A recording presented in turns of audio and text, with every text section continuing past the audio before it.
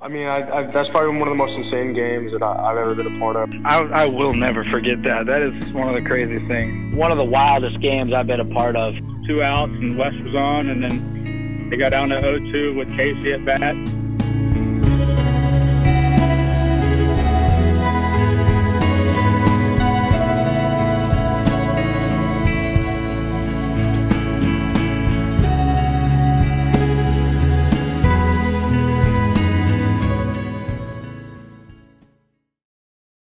I mean, it was a huge situation.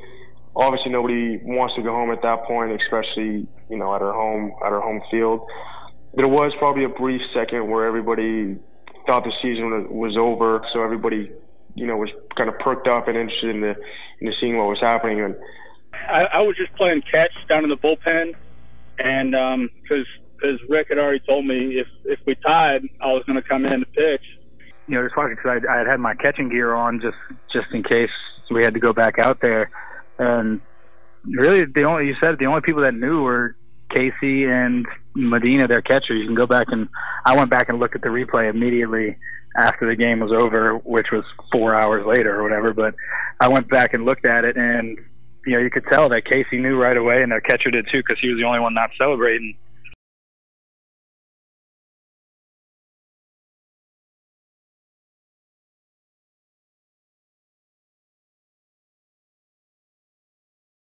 You know, I was sitting on the front step or standing on the front step, and you know, I saw the ground ball go to middle stat, and you know, thought hopefully, you know, maybe some wet grass, maybe you know, short hops it, and you know, we reach on an air or something. But you know, he made the play, and you know, they stormed the field, and you know, just like pretty much everyone else in the stadium, except for Medina and Turgeon, you know, thought the game was over. And you know, then I see Joe walking out to the mound, and you know, I didn't know what was going on. I didn't hear anything, so none of us in the bullpen knew what happened. Like we didn't hear the umpire scream balk or anything.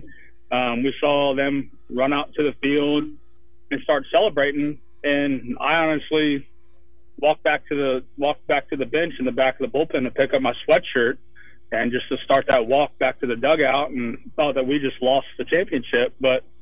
And then all of a sudden I turn around and I see Joe, the home plate umpire, like waving his arms and start walking out to the mound, and I see everyone kind of freeze their celebration. And I'm like, and at first I thought it was catcher's interference. That's what I thought he called.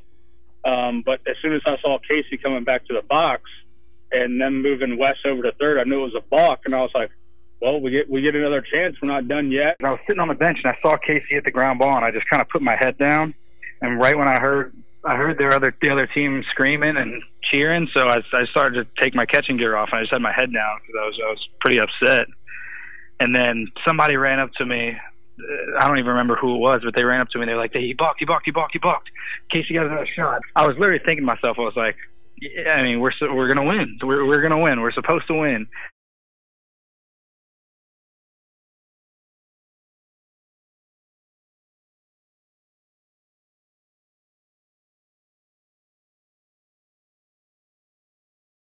Still, even at that point, you know, Casey's still got a 0-2 count against, you know, one of the better relievers in the league. So, you know, you're still kind of on the edge of your seat. But, yeah, man, that kid came up so huge for us, in the postseason. Really just, you know, really since we picked him up. I mean, he was, just such a huge part. And, you know, it was because he's such a great guy, and you know, he's a good ball player, and so it was really exciting. You know, really exciting for the team, and I'm sure it was really exciting for him to come through in that situation. Casey having that at bat and being able to hit that ball in the left center, and it was a tough angle for me to see the ball because I can't see it the way that the angle of the ball where it's going to land, and I'm thinking the center fielder is probably going to catch that ball, and that's going to be our season. But luckily it landed, and then 3 hours later we were still playing.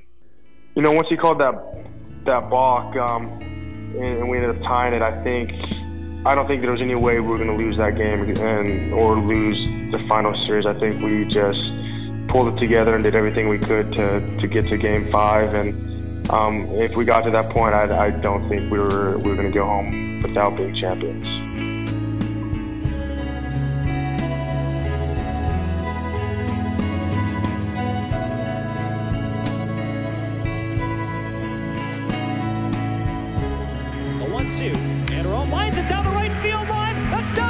Mason rolling towards the corner. Casey Turgeon on his way to third. Brigantano opened the ball. Turgeon's going to be waved around. The relay throw to the plate. Not in time. Turgeon scores. And the Goldeyes win it 4-3. David Rome extends the Goldeyes season with an RBI double to the right field line. And the Goldeyes win the greatest game in American Association history. 4-3 in 17 innings. The Goldeyes live for another day. They have forced a Game 5 in the American Association Championship Series.